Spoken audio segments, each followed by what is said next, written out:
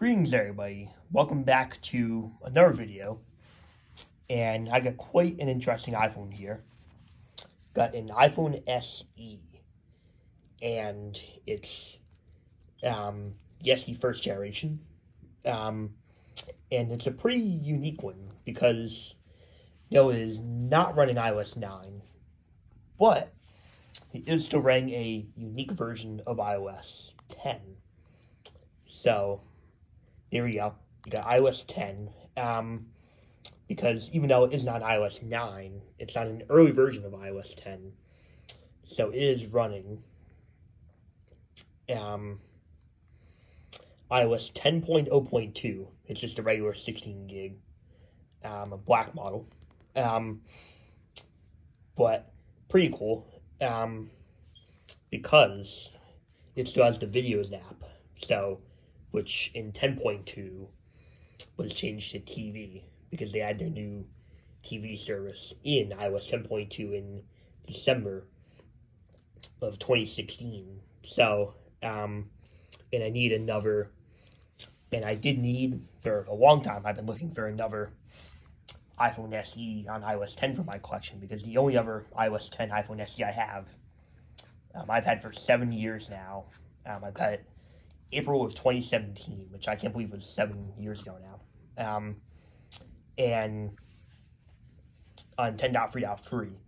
But that iPhone has all the 32-bit apps that got discontinued in iOS 11.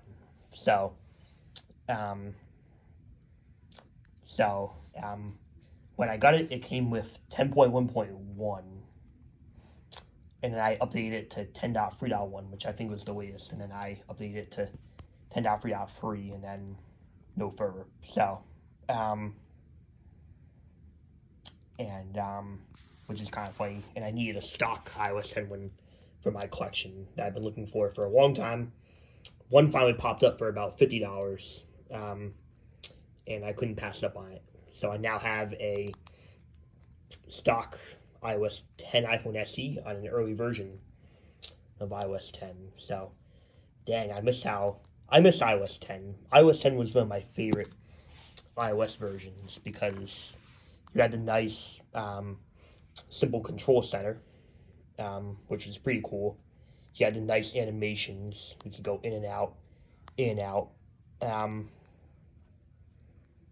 And it was when you still had to press the home button or to unlock it, which was quickly changed in 2017 with the iPhone 10. So, with iOS 11. So really cool stuff here. And nice wallpapers back then. Let's take a look. I did sign in with my Apple ID, but I don't have any apps on here yet. So I do miss the Jupiter one, which is right here. This was the default one. Pretty cool.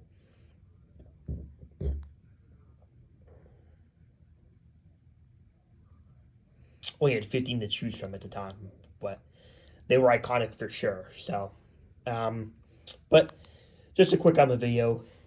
Certainly not the most interesting Apple product that I've showed on this channel or iOS device, but pretty cool to find an original iPhone SE on an early version of iOS 10. So, but until next time, peace out, everybody.